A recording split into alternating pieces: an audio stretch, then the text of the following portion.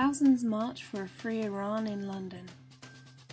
Some 3,000 Iranians demonstrated on Saturday in the streets of central London, demanding comprehensive sanctions against the mullahs regime. Demonstrators urged the listing of the Iranian Revolutionary Guards, Ministry of Intelligence and the Office of the Supreme Leader as terrorist entities in the UK, while supporting the Iranian resistance and its president-elect, Maryam Rajavi, and her 10-point plan for the future of Iran. In addition to Iranian opposition figures, British and European dignitaries addressed the crowd.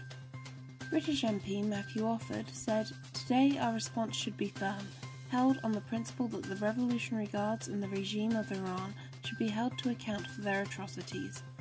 These organisations should be proscribed in their entirety under the Terrorism Act.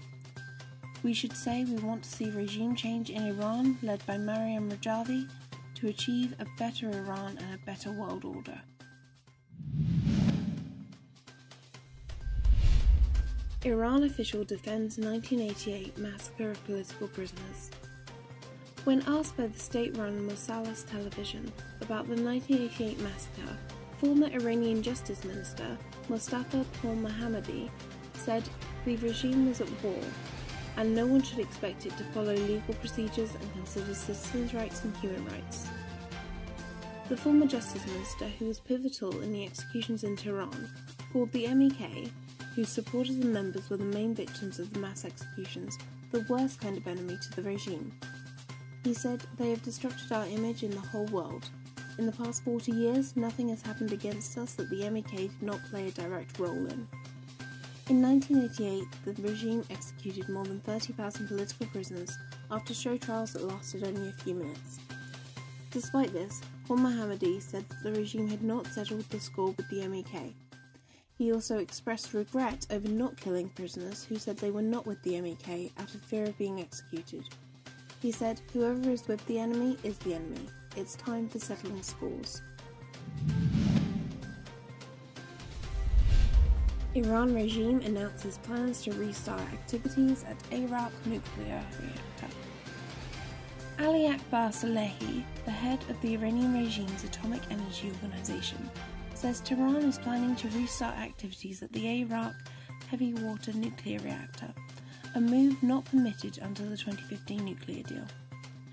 Iran's ISNA news agency quoted Salehi as making the remarks in a meeting with lawmakers in Tehran on July 28th.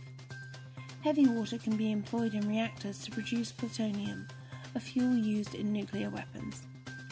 According to Iranian state TV, Salehi also said the country has enriched a total of 24,000 kilograms of uranium since 2015, far beyond the 300 kilogram stockpile limit of the nuclear deal. China's Iran oil imports plunge as US sanctions bite. China's crude oil imports from Iran sank almost 60% in June from a year earlier, Chinese customs data showed on Saturday, following the end of the waiver on US sanctions at the start of May.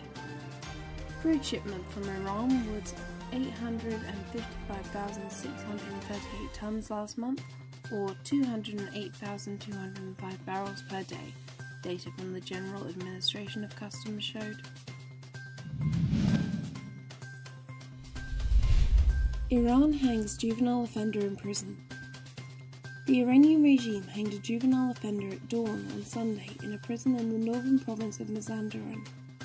According to a human rights group, the 22-year-old man, identified as Touraj Qasemi, had been detained for the past 6 years in Noor prison. The report said that at the age of 16, Touraj killed a 19-year-old man during a fight. State-run news agencies also covered the execution, though they changed the date of the incident and Touraj's age in order to hide the execution of a juvenile offender.